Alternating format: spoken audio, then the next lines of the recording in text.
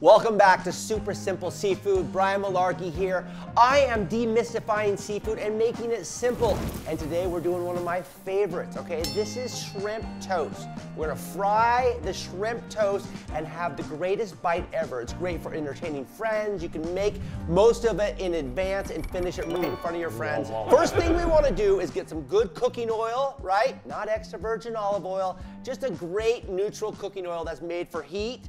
We have a high-sided pan right here. Very important to use the thermometer when you're doing this. So I'm at about 360, 370 right there. We've got that controlled. High enough sides on the pot so it doesn't bubble over and cause chaos. And now we're gonna use this little KitchenAid RoboCube food processor. Now, this is so simple because it's super simple seafood. Some shrimp, pop the tails. I bought these peeled and deveined so I don't have to do anything. Getting rid of the tails, you can't eat those. I'm gonna put 6 shrimp in here. Figure I could probably get 2 pieces of toast out of this, right? So the idea behind this is that protein sticks to protein, right? Watch this. Take my little KitchenAid machine here.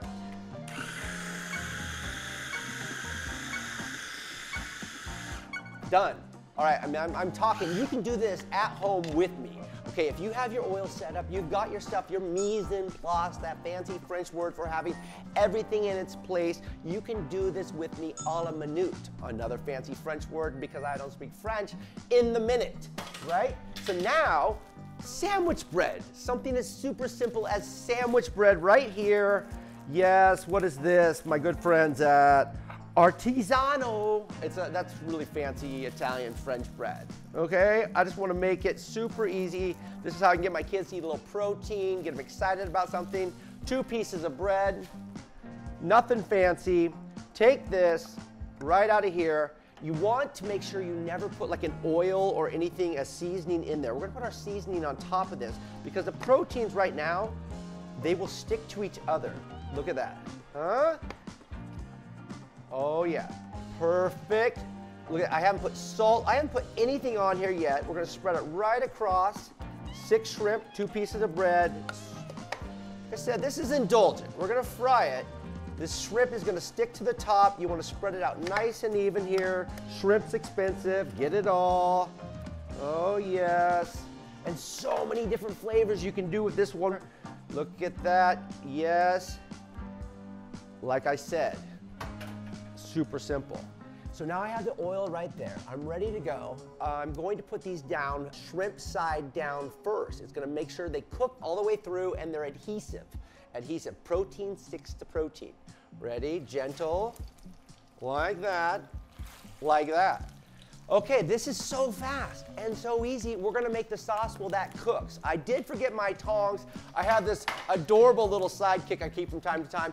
Hey, Carlito, can you get me my tongs, please? They're right over here in the top drawer. Okay, we'll just keep those right there. So now, super easy. You want to make an aioli, right? A mayonnaise. There's a few different things you can choose from. This is Kewpie. This is the one that doesn't have the MSG in it. This is the Japanese Kewpie, the worst bottle of all time with the greatest flavor. Yeah, you can help out Susie's, you can get your Hellmann's, you can get your Dukes, but I like to get crazy with my weird bottle of Kewpie mayonnaise right here, Japanese mayonnaise. They use better products than most of the mayonnaise here in this country.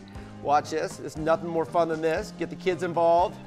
Beautiful silky mayonnaise. Sriracha, the greatest hot sauce ever made, never trademarked. Poor man, the family that made the sriracha, they didn't trademark it. That's why you see all those people out there stealing it from them.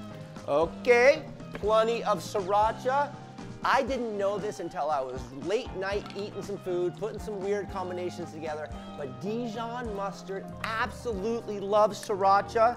Big old dollop of that right there. Perfect. And of course, we're gonna do a little bit of lemon juice because it's seafood, right? All of these kind of in the side of the refrigerator condiments, they have a lot of salt in them, so you're not gonna need much salt. Shall we take a little peek here at our bread? Look at this, not bad at all. Shrimp is already gonna be cooked. The bread is toasted in the fry oil. See how it stays right on there? Looking good. Oh, I can think about my garnishes now. This is real-time cooking. You can do it this fast. This is so much fun. Your friends are gathered around. You've already put the shrimp on the toast, and you're like, all right, come on in. Did you ever go to the fondue place or cook fondue where you cook the meat and stuff right in front of yourself right there? That's what we're doing right here. Okay, let's make a little garnish here. A little lemon. I like to slice around the outside, leaving out the seeds. You can use the juice in the middle here to thin that out a little bit more. But now we have some nice little wedges. A lot of people, when they fry at home, a lot of people are scared to death to fry at home, but that's what we're here to do, demystify this confusion. Do you know that I can actually take this oil, let it cool down, get a strainer and a funnel or a big glass mason jar, and strain this back in there and use it time and time again? Yes, even though I use seafood in here, I can use this time and time again. Of course, if you have friends that are allergic to shrimp, I don't know if that's the best idea. We're not here to kill somebody. We're here to entertain and have fun and eat some great food. So yes, I'm looking at my clock right now. Okay, it says now. I don't know why, but my clock always says now. Now I'm going to take my bread out. Oh yes, looking good. It's toasted, it's crunchy. Got a touch of salt. That's all we need. Ring the dinner bell, cut it into triangles. Now this is when it gets good. Aioli, look at that. Yes, lemon zest. Anytime I use lemon juice, I like to use my lemon zest.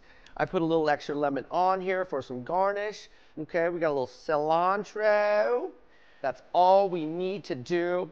Let's just stop and enjoy our super simple seafood. And this is our shrimp toast with that spicy sriracha aioli.